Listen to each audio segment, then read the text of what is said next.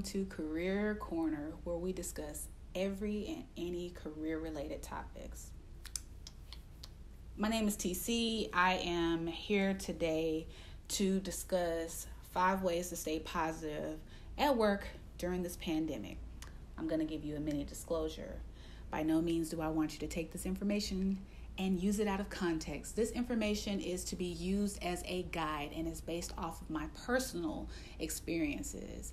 Take this information and use it to help you to grow in your career path. All right, let's get started. So I know it's very difficult to talk about some of the things that have been going on. I'm not even going to try to talk about them. No, not at all. But I will say that hopefully all of this will be coming to an end sometime in the near future, because as I am tired, I'm sure you are tired as well of all of the things that we've been dealing with while in this pandemic. I know it's giving me anxiety being in the house all day and trying to avoid people, and I'm about to lose my mind. Trust me. Me and an 11-year-old, about to lose my mind. I wanted to give 5 tips on how to stay positive during the pandemic while you're working. A lot of us have been working from home during the pandemic, and there are a lot of essential workers out there that have to deal with customers on a daily basis, face to face, and hats off to you, and thank you for your contributions and being an essential worker. We appreciate you. I wanted to go into 5 topics that helped me during the pandemic to remain positive while being at home and working from home. So let's get into it.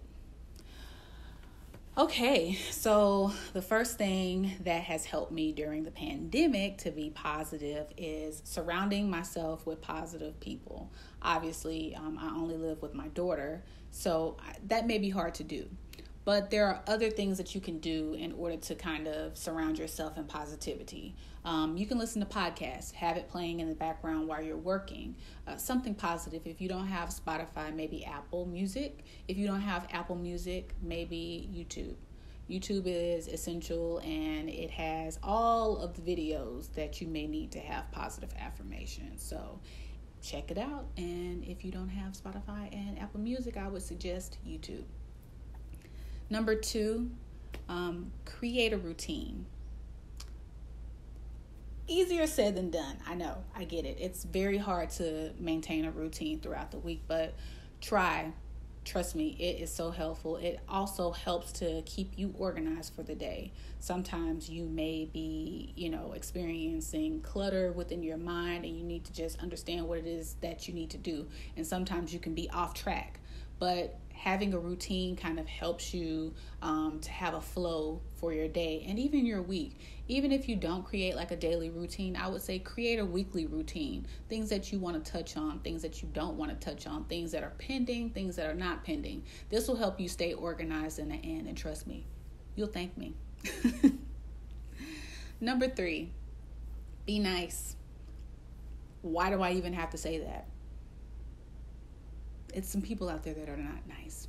And don't be nice nasty. You know what I'm talking about. Nice nasty. With the intent of being nasty, but you conveying the niceness within your voice and your tone. And that's another thing. Keep in mind that your tone displays some type of positivity. Whether it's email, because people read tones via email. That's not based off of you, but that's based off of their perception. So just keep that in mind when you're sending off emails, and even when you're talking over the phone, people can hear things in your voice, whether or not you're trying to convey that.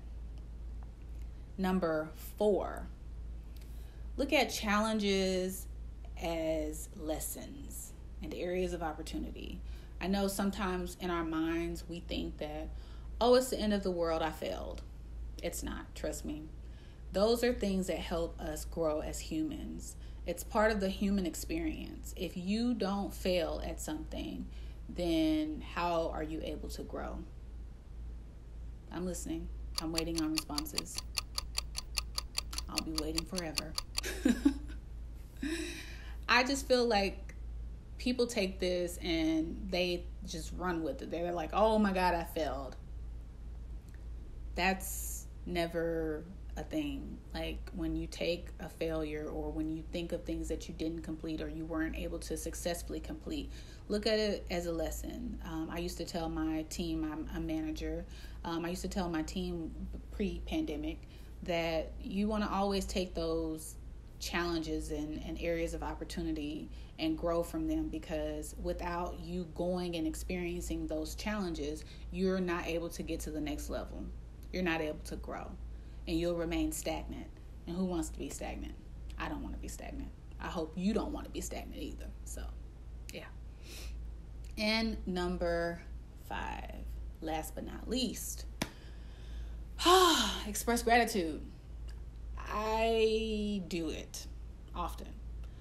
Not as often as I should, but I do it often. I have a book where I talk about all the things that I'm grateful for, whether it's work-related or personal. I feel as though when you express gratitude, it helps you to kind of reflect on some of the positives that are happening in your life that you may not be aware that are positive, just the little things that count.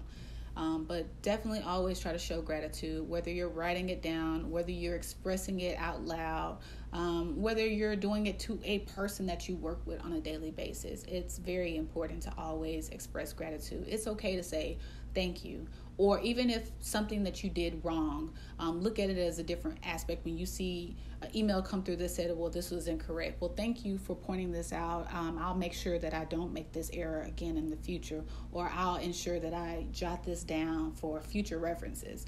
Anything that's going to help you to remain grateful for some of the little things that you have and little pieces of knowledge that you may be receiving, because some people could be jerks and not even tell you when you're messing up and just send it on up to the top to let them know that you messed up. So these are just things to be conscious of when you're working in a career setting. So those are my 5 tips for how to be positive in the workplace during the pandemic. Well, during this pandemic. I hope that this information was helpful to somebody. If you like this video, please hit the thumbs up button for me. If you want to see more content like this, please leave a comment and or subscribe. Thank you for tuning in and watching and listening to me talk about positive things. I hope you are staying safe and positive. Thanks for watching.